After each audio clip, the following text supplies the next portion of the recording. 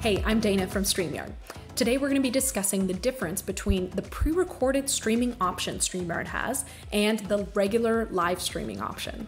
Let's go. A regular live stream broadcast is either an interview or simply a one-person stream out to social media where I'm live and my audience are watching me in real time. They can leave comments, I can show those comments on screen, but everything's happening in real time. The audience is watching me right as I'm filming my content. Pre-recorded streaming is a little bit different. Pre-recorded streaming that you want to schedule at a later time to go live. This is perfect for if you're not available to go live at your normal show time, or if you're just a little bit nervous about going live and want to do some editing to your recording before it goes out live. Pre-recorded streaming is awesome. You can just sit back, relax, and watch your show when it goes live. To create a pre-recorded broadcast, click Create a Broadcast, then select Use a Pre-recorded Video.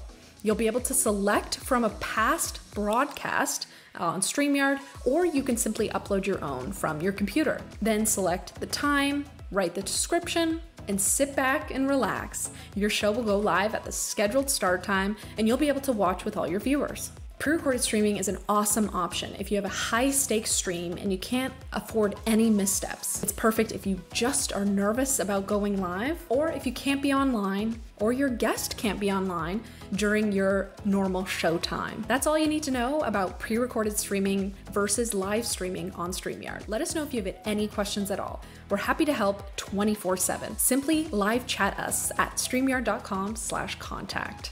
Thanks so much for watching, and see you in the next video.